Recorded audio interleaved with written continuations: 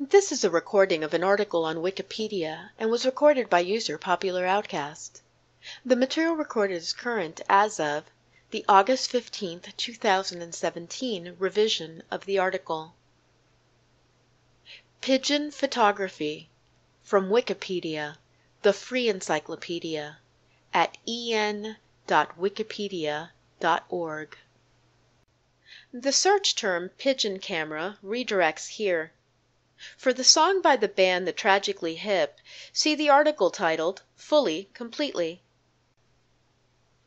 Pigeon photography is an aerial photography technique invented in 1907 by the German apothecary Julius Neubronner, who also used pigeons to deliver medications. A homing pigeon was fitted with an aluminium breast harness to which a lightweight, time-delayed miniature camera could be attached. Neubronner's German patent application was initially rejected, but was granted in December 1908 after he produced authenticated photographs taken by his pigeons.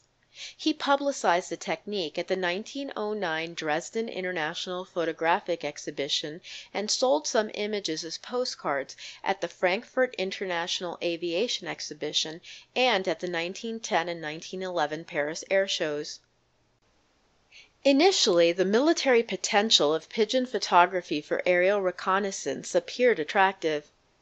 Battlefield tests in the First World War provided encouraging results, but the ancillary technology of mobile dovecotes for messenger pigeons had the greatest impact. Owing to the rapid perfection of aviation during the war, military interest in pigeon photography faded, and Neubronner abandoned his experiments. The idea was briefly resurrected in the 1930s by a Swiss clockmaker and reportedly also by the German and French militaries.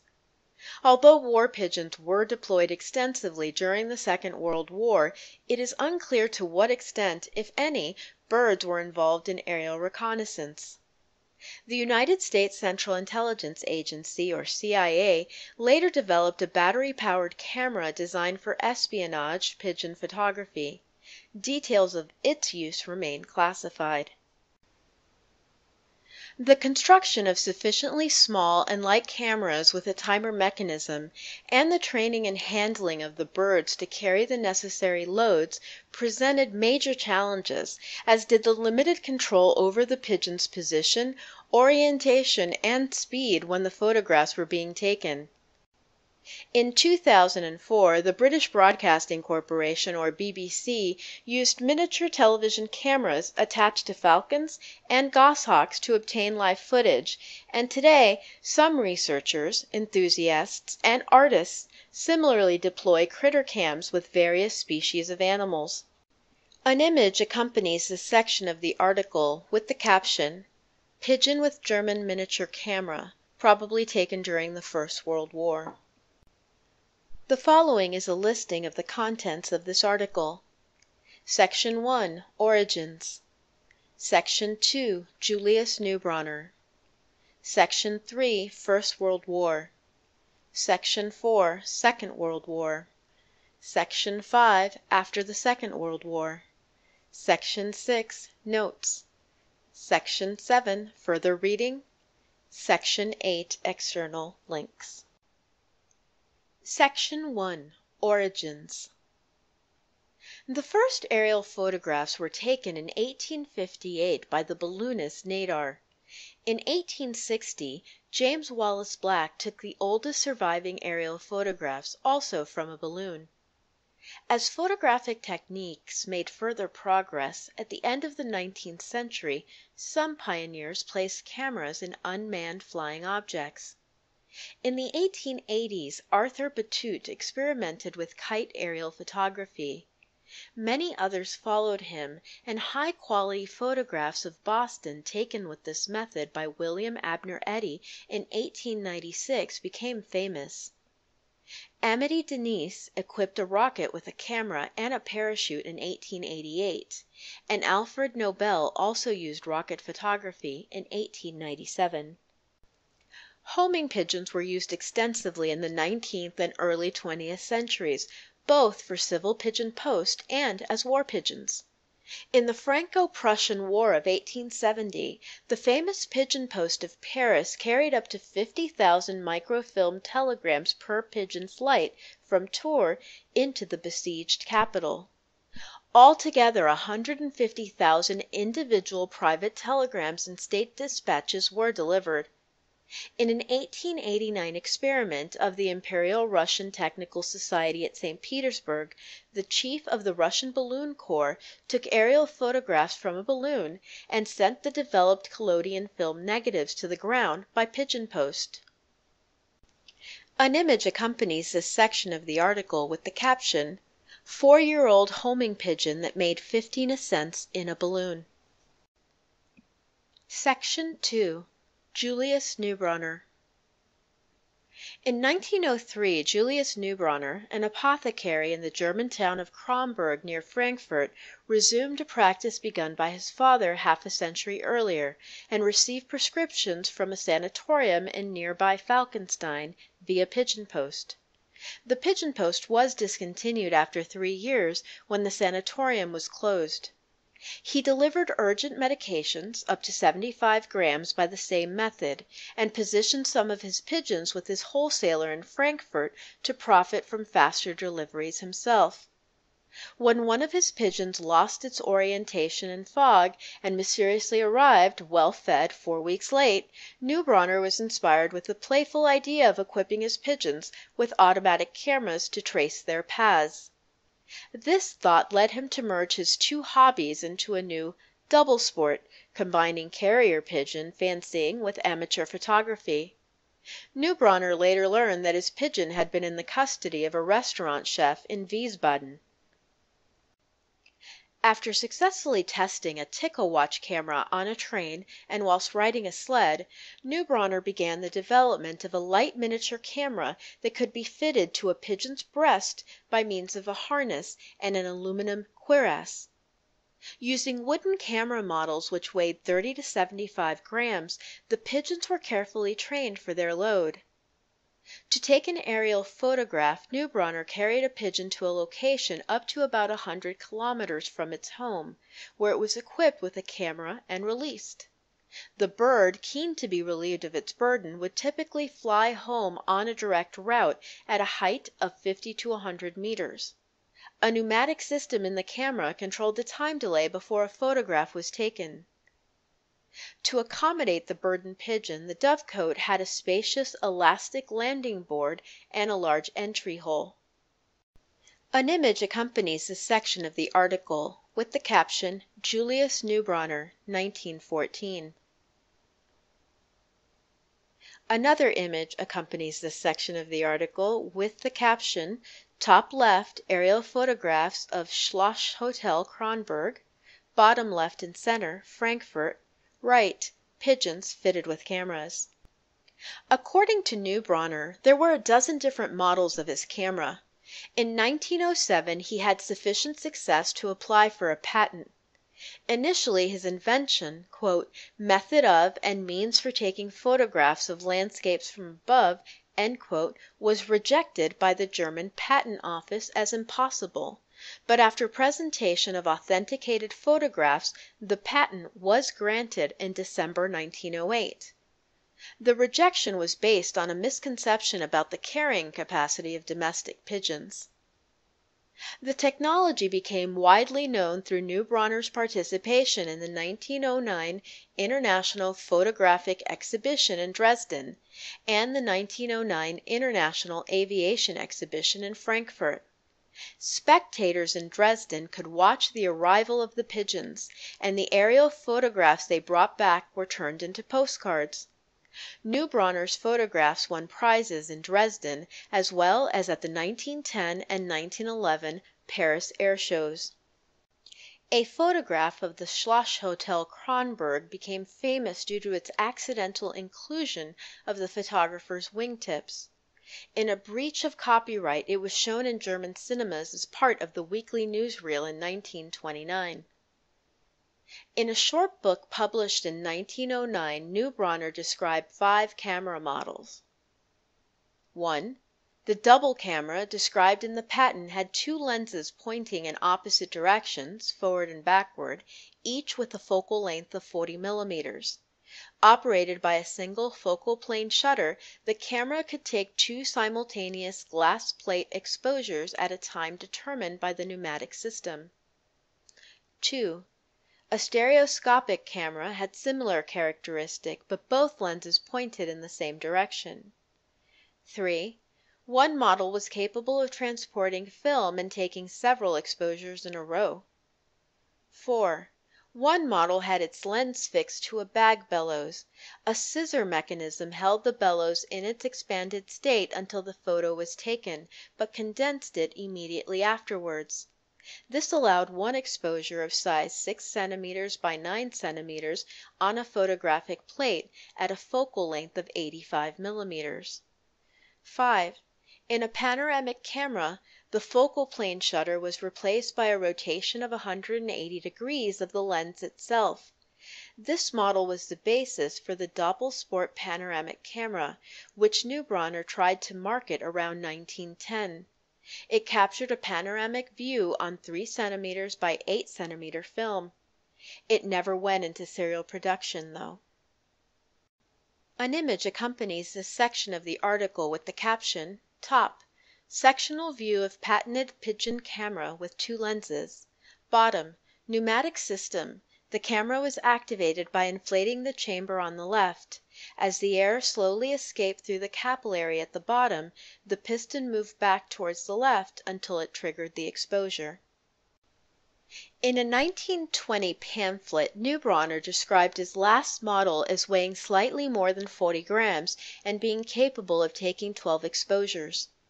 In 2007, a researcher remarked that only little technical information is available about lenses, shutters, and the speed of the photographic media, but reported that Neubronner obtained the film for his panoramic camera from ADOX. For this camera he estimated a film speed of ISO 25 by 15 degrees to 40 by 17 degrees and a shutter speed of 1/60th of a second to 1/100th of a second. The film was cut to the format 30 millimeters by 60 millimeters and bent into a concave shape to prevent unnecessary distortion due to the half-circle movement of the lens. In 1920 Neubronner found that 10 years of hard work and considerable expenses had been rewarded only with his inclusion in encyclopedias and the satisfaction that an ancillary technology, the mobile dovecote, had proved its worth in the war. Neubronner's panoramic camera is displayed at the German Museum of Technology in Berlin and the Deutsche Museum in Munich. An image accompanies this section of the article with the caption, The Patented Camera with Cuirass and Harness. Section 3. First World War. Neubronner's invention was at least partially motivated by the prospect of military applications. At the time, photographic aerial reconnaissance was possible but cumbersome, as it involved balloons, kites, or rockets. The Wright brothers' successful flight in 1903 presented new possibilities, and surveillance aircraft were introduced and perfected during the First World War. But pigeon-based photography, despite its practical difficulties, promised to deliver complementary, detailed photographs taken from a lower height.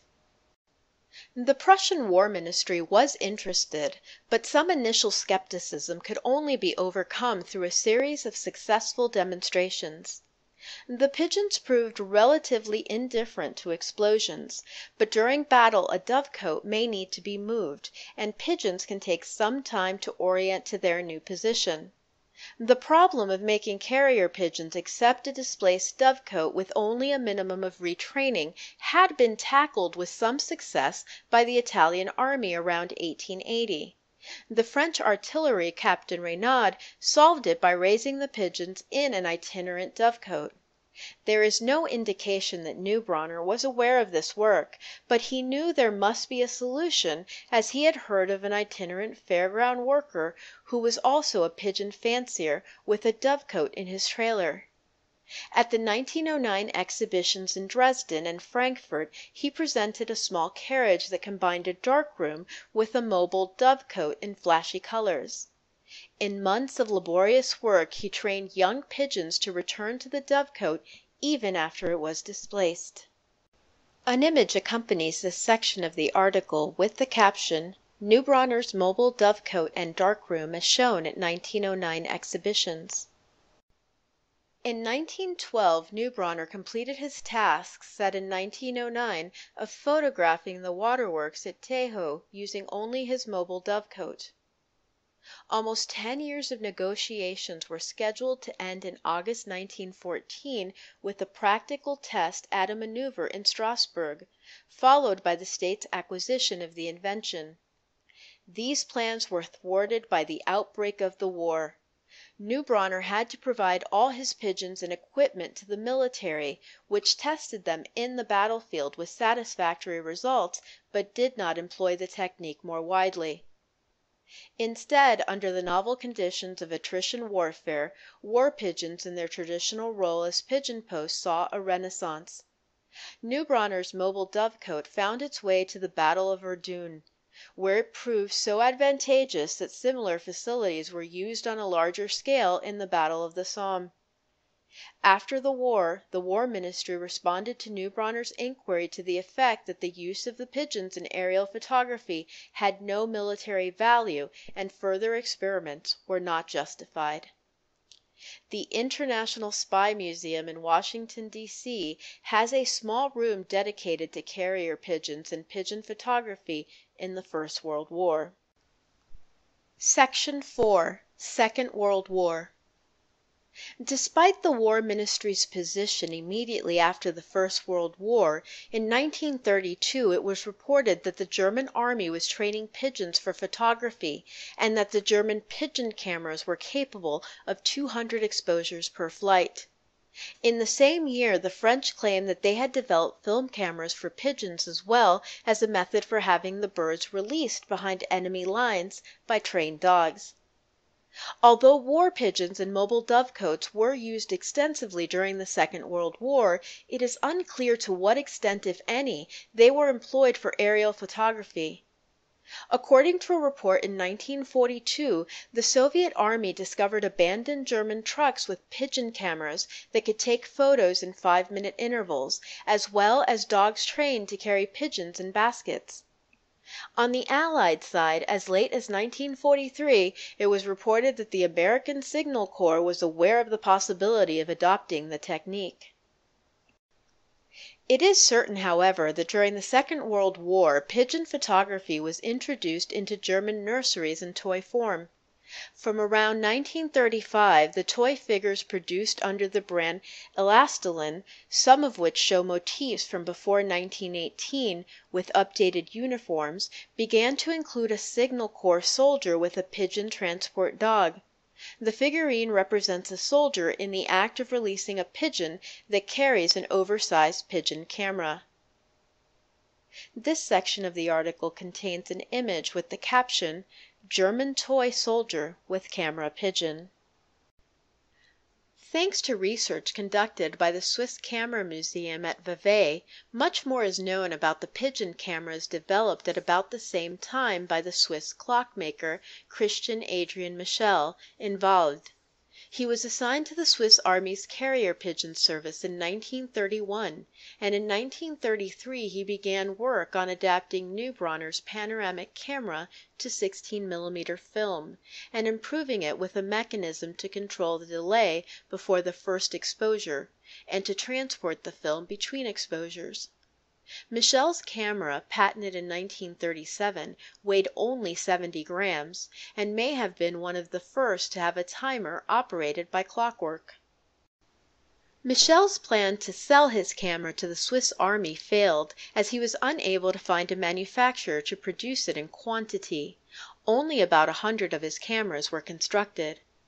After the outbreak of the Second World War, Michel patented a shell and harness for the transport of items such as film rolls by carrier pigeon. Between 2002 and 2007, 3 of his cameras were auctioned by Christie's in London. An image accompanies this section of the article with the caption, "Michel created an operating manual but could not find a production partner before the outbreak of the Second World War."